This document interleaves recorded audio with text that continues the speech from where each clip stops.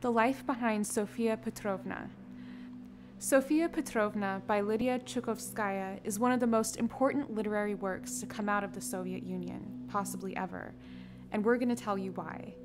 Just a quick disclaimer, I am not fluent in Russian, so I apologize for any names I may mispronounce. Unfortunately, the novel itself is rarely on the curriculum of high schools and universities in the United States, even though it probably should be. However, by reading and passing along Sofia Petrovna, we hope the novel's message will be experienced by generations to come as a piece of incredible prose by an exceptional female Russian author and a vastly important cautionary tale. Sofia Petrovna is the story of a proud titular widow living through the Great Purge of Russia.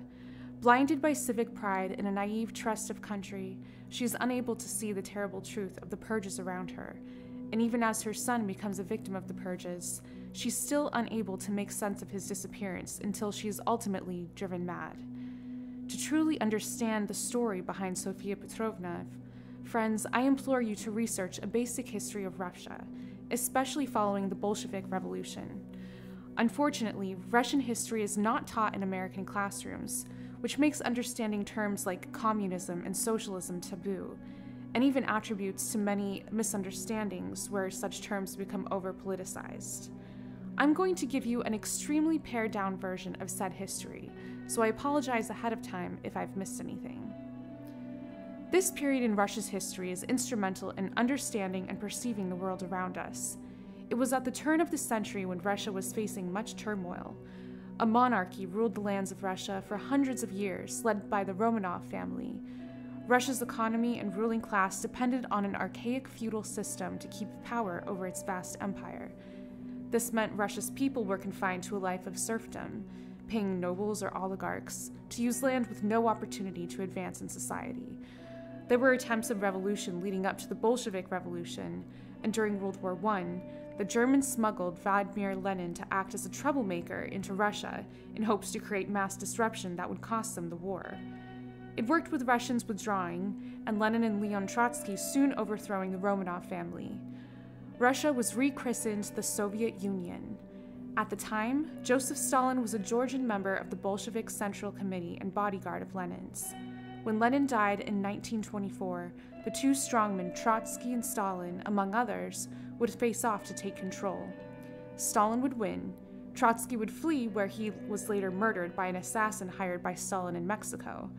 But during this time, the lives of the wealthy, members of the military, and any viewed of a privileged life was purged and forced to concede rooms, space, wealth to the large populace of the Soviet Union's lower classes. Fairness and equity became paramount to the new national identity. And this becomes obvious when reading Sofia Petrovna.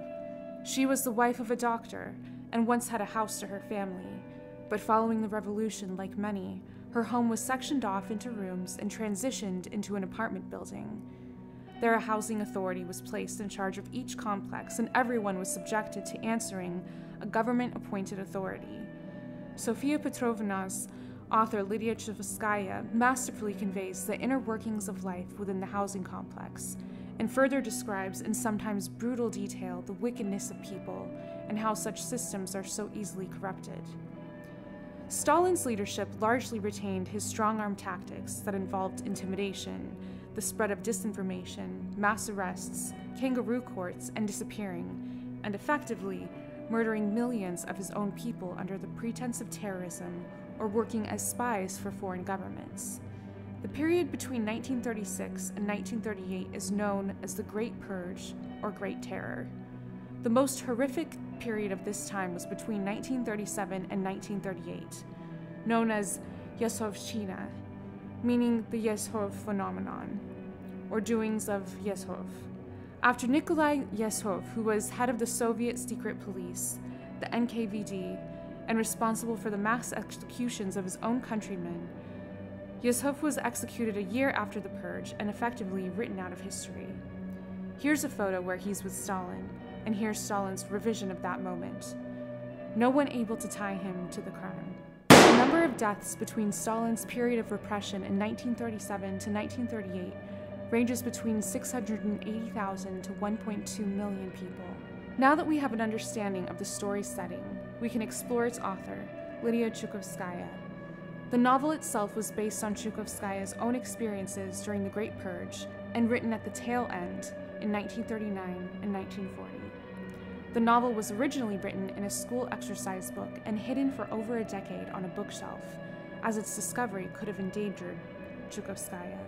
Josif Stalin finally died in 1953, which, as a quick aside, I recommend the movie, The Death of Stalin, a dark comedy that examines the Soviet Union's societal circumstances at such an uncertain time in history.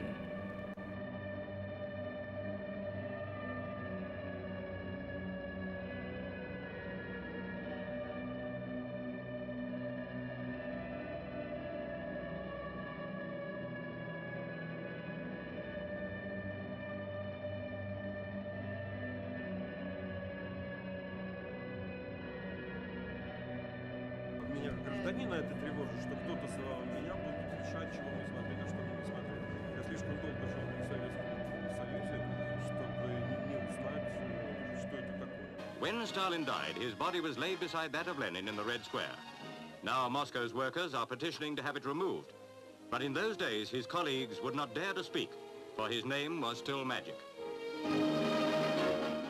When Stalin died, he was quickly denunciated by Nikita Khruschev. Sofia Petrovna was to be released in the Soviet Union in 1962, and even a contract was signed with a Soviet publishing house, Sovetskiy Piskatel. In 1963, however, the willingness to unmask the terrible cult of personality behind Stalin in literature was again rejected by top officials in the Soviet regime, as problematic as literature was digging too far into the consequences of the cult. In an afterword of the novella, Lydia Chukovskaya says, "To this day, I know no volume of prose about 1937 written in this country and at that time." Chukovskaya stated these words in 1974. Sofia Petrovna would be released in France in 1965 in Russian. Its title at the time was The Deserted House, and the character names had been changed. It would subsequently be published in the United States in Russian under the title Sofia Petrovna in Novy Zurnal.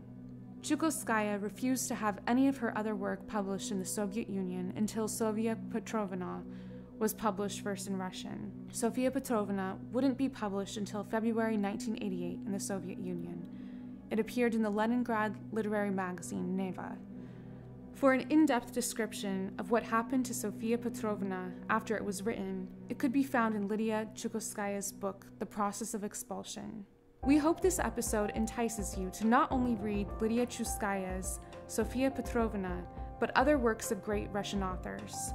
An exceptional companion piece to this work is One Day in the Life of Ivan Denisovich by Alexander Solzhenitsyn. Do you have something to contribute to today's topic, or wish to make a suggestion for a future episode? Just let us know in the comment section below. Until next time, keep reading.